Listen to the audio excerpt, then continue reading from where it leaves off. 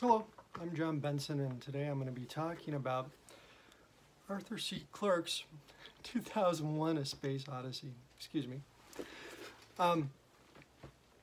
Such a classic book, and one I've been meaning to read for, 40 years or something. I saw the movie back when I was a teenager.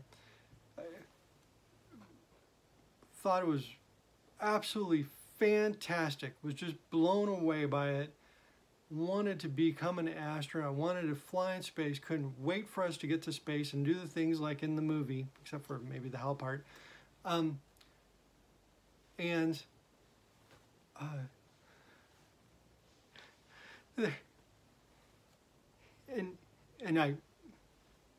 I saw so impressed by the movie, loved every bit of it, and didn't understand what was going on at the end in particular.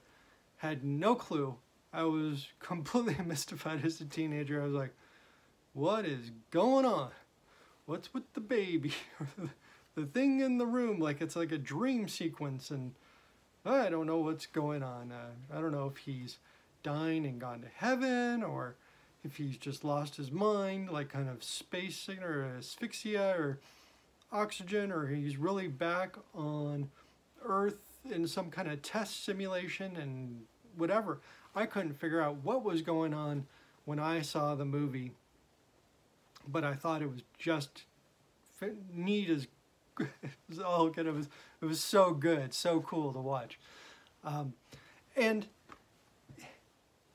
I never thought about reading the book exactly then because I was a teenager.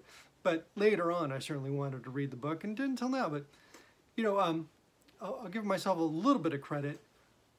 I started getting the movie the more times I watched it, about 5 or 6 or 10 or 12 times when I got into my 20s or 30s.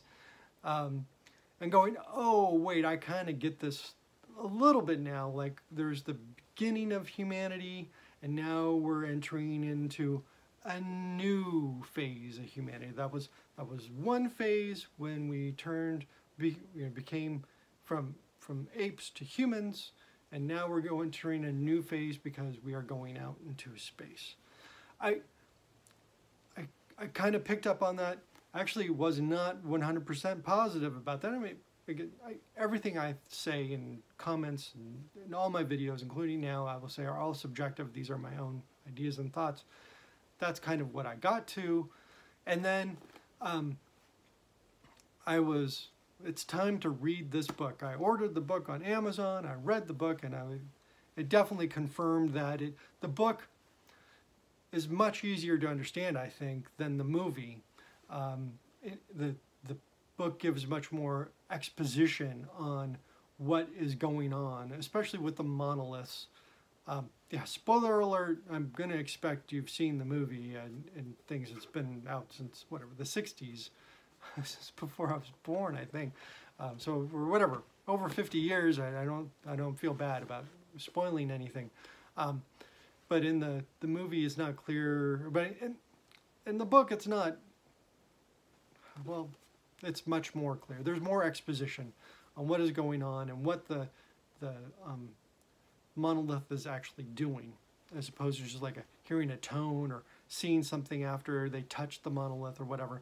The book explains much more about the monoliths trying to actively try to manipulate the apes to get them to do things, which was kind of funny. In a bad way, and there's much more stuff like that in here. You know, there's a foreword in here by Arthur C. Clarke, and that explains even more and more confirms what I was saying about the general concept about you're moving from one phase of humanity into another, and he expounds on that even more in the foreword, as in when he wrote the book, it was right as the Apollo mission was starting, and they were, so confident, or thinking, everybody was thinking, or at least he was, but there was so much enthusiasm about getting to the moon. And it was such a huge deal. And so, what he is saying in his forward is that, for him, and this book was him, saying that going for us as a humanity to get to the moon wasn't an end point. That's not the biggest dream. Oh, forever, humans have dreamed to get into the moon. Well, okay, but now we have. No, he's like, that's just the beginning. So that made the movie much clearer to me. Even I haven't seen the movie again yet. I'm sure I will at some point. But those memories, I was like, oh, okay, I get this much more now, and what they were doing with this and that. And it makes a lot of sense. That's what he was talking about. It makes a lot of sense. I was surprised to learn in this foreword by Arthur C. Clarke that the movie and the book were being created simultaneously. And that is just amazing to me. Amazing that can happen. I suppose shows have tried to do that in contemporary times, and I can think of Game of Thrones that didn't work out very well. In fact, it had to be taken over by other writers because shoots can only be shot for so long.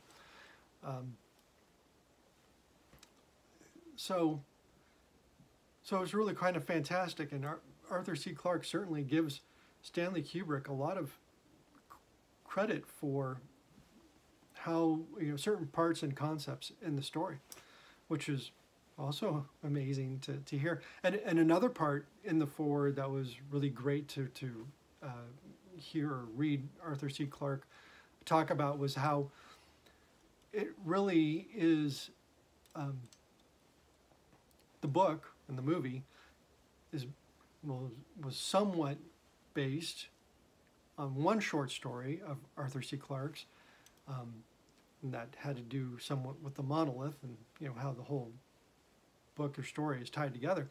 But that was just one short story really set in one small part of the book, the beginning, and then there was other short stories, and then they were all tied together. And that also makes sense, especially in reading the book, that there are these stories that have certain places. Because there's the story with the apes, and there's the story with the man who goes to determine what the monolith on the moon is, and then there's the story about HAL 9000, which, going out to space and what they did in space, and the effects and the things they did in the movie, and the music, all worked so well that everything was wonderful. Yet at the same time, maybe HAL 9000 stole the show, because the references, the cultural references that I still hear, I remember just hearing one or being reminded of one that happened on a football broadcast about really, Dave, or anytime. Dave, what do you think you're doing? Anytime even when anybody talks like that and says the word Dave, the references to 2001: Space Odyssey. So there are so many references to this book and movie, and rightfully so. It's a classic. It's absolutely fantastic, but incredibly dated also. One thing I find funny about science fiction writers is that here's this writer is trying to think about how this technology will be in the future, and going to space, and what the world will, what the technology will be in whatever it is, in his case, whatever, 40 years or 50 years away. But the social parts of it, where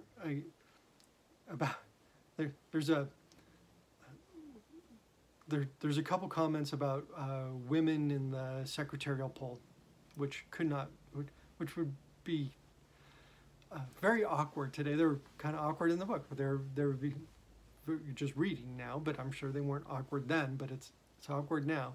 And so that the social evolution isn't really, or wasn't really talked about much. He does have some female engineers, but they're far outnumbered by male engineers. And virtually all the characters too, being male. So that part's not so futuristic. Also, there was a thing I remember in the book, a scene where they are drinking in the office during office hours. You know, things that wouldn't happen now, at least I would hope. I don't know. He does get some technology really kind of right, though. It was impressive with the scene in the book where the person, the scientist or whatever, the person who's going out to the moon to check on them to see what that monolith is reading a newspaper on a pad, on an electronic pad, a news pad, and that he can get newspapers from all over the world on this one pad. Isn't that incredible? He got it right. And you know, he didn't know how much more, and that and more. There were still telephones. But there are some ideas in there that are very good, and make it so neat and futuristic, and they did a great job. Or Arthur C. Clarke did a great job with it. Obviously, it was a huge movie, and something that's just is stuck in our stayed. I shouldn't say stuck. That's maybe not as it has stayed. Thankfully, stayed in our culture so much. It is. There's very fun references to it all the time, and this whole concept of about a computer that commits murder. I mean, what a kind of bizarre and powerful way of talking about of computers becoming sentient, that they can now kill. It's horrible, just absolutely horrible idea. But what further proof would?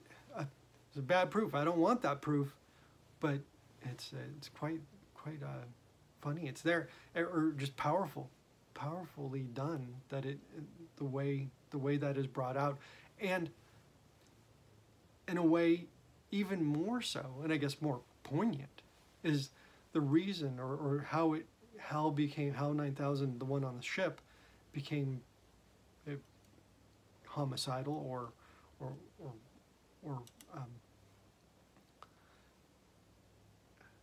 why he did it or how he changed was because of a lie, and not even an active lie that he had to say to the other crew members. It was a passive lie, something that he couldn't tell the other crew members until they got to a certain point. And to cover up that lie, Hal ended up doing things. But it messed with Hal's mind, Hal's consciousness. And even in the book, Arthur C. Clarke goes even further than that, talking about psychotherapy for computers. So pretty good stuff and fun stuff to read. Wonderful book, wonderful movie, and so great that they were done simultaneously, so you can't say, oh, one's better than the other, or I wish I read the book first, or you should read the book later. No, you do whichever one. They're both fantastic. So hopefully you enjoyed the talk, my comments. Again, these are all completely subjective, my ideas. I try not to read or look at anything. I did read the foreword by Arthur C. Clarke, but I'm not reading or looking at any other reviews or what any other person is saying about these things. Just my thoughts. That's what I want them to be, and they're my subjective point of view thoughts, so they can be completely wrong. Feel free to disagree. Feel free to make a comment. Hope you enjoyed this. Thank you very much.